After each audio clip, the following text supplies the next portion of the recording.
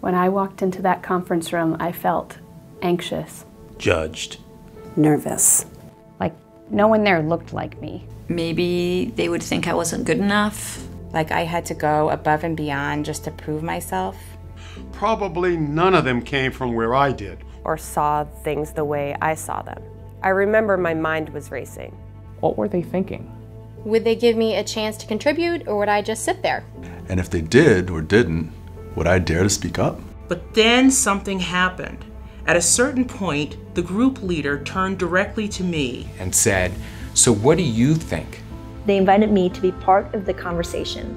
To truly be a part of the team. And they listened. It meant a lot to me. After the meeting, we got to chatting. And as we started sharing each other's stories, I realized it wasn't just me. There was actually quite a lot we didn't know about each other.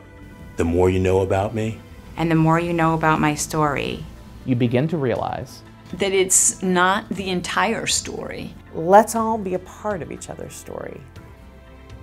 I am proud of all that I've accomplished, but realize I am still on my journey. I am a Latina, a first-generation American, and the first lawyer in my family. I'm a father of 3 children, an IT professional, technologist, a poet, a martial artist. I'm the son of 2 Korean immigrants who gave everything so that their son could live the American dream. I'm a hiker, I'm a road biker, and I'm a student of photography.